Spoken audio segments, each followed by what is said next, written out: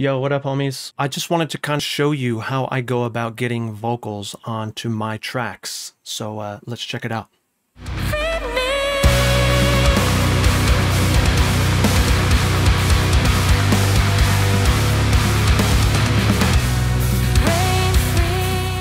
Okay, so this is a song that I wrote live on stream not too long ago, and I really wanted to see what vocals would sound like on here, and I sing a little bit, but there was also another way that I stumbled upon, and it's actually really awesome, and it is this plugin called Synthesizer V. I just recently got into this, I guess you can call it plugin software, and it's really awesome because, as you can see, it is completely MIDI.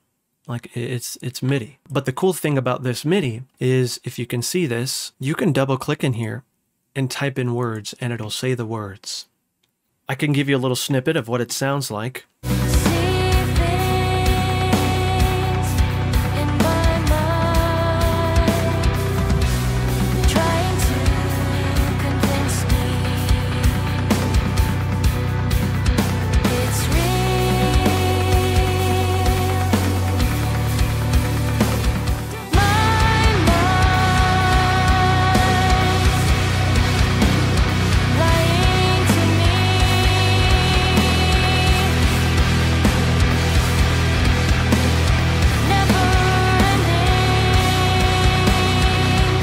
So I want to give you an example of just how powerful this tool is. So I'm going to go to this part here where she sings about here, which is this free me. So I want, instead of it to be free me, I want it to be see me. So I will double click on the MIDI and literally just type in C, click out, and then we will listen to that part again.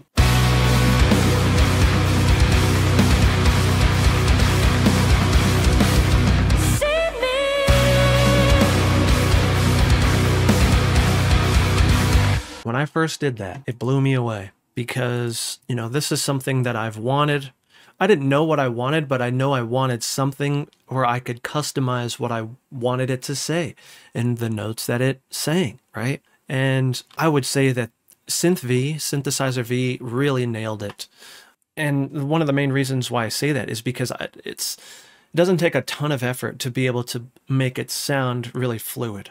I think some key things to think about is like your timing, like the flow. Some singers tend to kind of sing a little bit either behind the beat or in front of the beat, you know what I mean? And so those are some things to keep in mind. And again, that's something that I am working to get better at. I actually started another song that I'm actually having a hard time writing lyrics for. And so, that's why I consulted ChatGPT just to see if I can kind of come up with something off the bat. And it did a pretty decent job. I would say experiment, but if you have lyrics, even better. Or if you have some things that you really want to talk about, try to convey it in the best way that you can, given the parameters of the MIDI that you wrote, That's kind of what I did for myself. So I wrote the MIDI first, and then I brought it into Synth V, and I started to have to align them here, like I was telling you. And I think it's this verse here. So this part here. See things in my mind, trying to convince me it's real. So those are things those words I just came up with. Some cool tricks with Synth V too is like, see how this says trying to? I typed in trying here, and usually you would think, trying, right? Trying.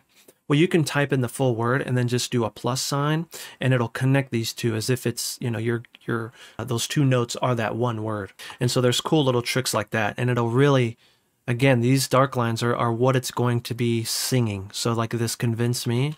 Convince me. And if you didn't like that, you could really, again, you can draw it in what you want it to be.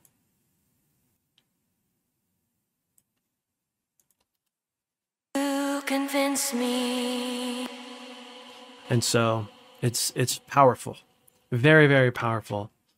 I'm looking forward to more vocal packs. Now, as much as I love this vocalist singer, she is great. She sounds really good. I forget the name. I forget her real name, but this is the Solaria pack, or the Solaria pack. But she is a vocal coach, and I believe she used to be a Broadway singer. It just sounds really good. I don't know, like, I don't completely know the magic behind this, but I know it has to do with the natural things that your mouth does when you're saying a certain word.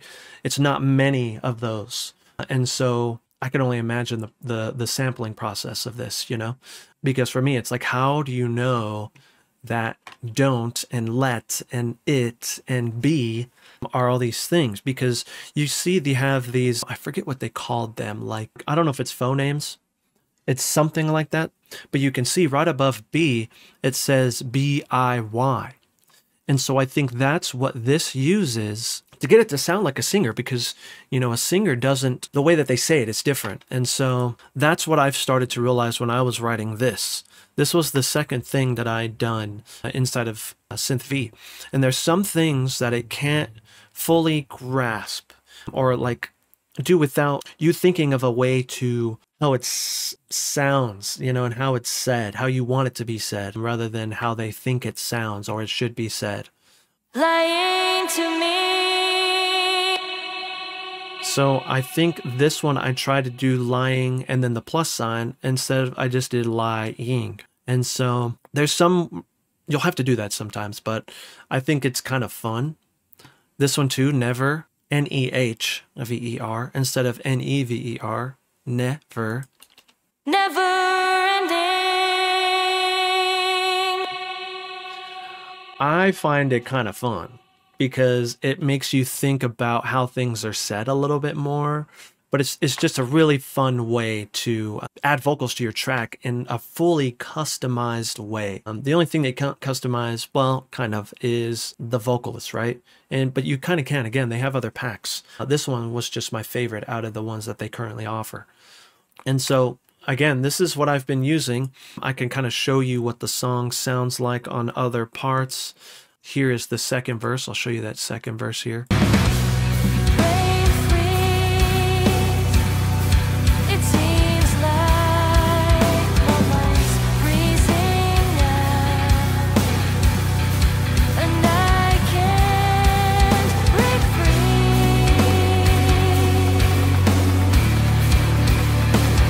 Don't forget. So this is my vocal automation for this song. However, there was something that I did want to talk about. So you can see that it's on 2 lanes. Reason why it's on 2 lanes is because they have these vocal modes over here. You have clear, soft, airy, power, passionate, solid, and light. And you can actually kind of blend them. They have little sliders that you can use to, as you can see, I kind of moved around here. I wanted a little bit more clear, soft, and airy, and a little bit of light. So I have 25% clear, 55% soft, 100% airy, and then I have 55% light. And again, that is this part here. See things. And so again, you can come in and customize these, and you'll see as you start to customize them, you will see the little waveform glow a little bit. On this part in particular, I used just the default voice. I didn't change anything. I should have probably put it on power or something like that, but I really didn't need to. My mind's lying to me. You can change this vibrato, by the way, by the same way, just drawing it in. If you want less vibrato, you can do that. However, they do have a slider to turn down the vibrato if you didn't want to manually do it on all of them. I didn't mind it too much, but that's up to you, you know?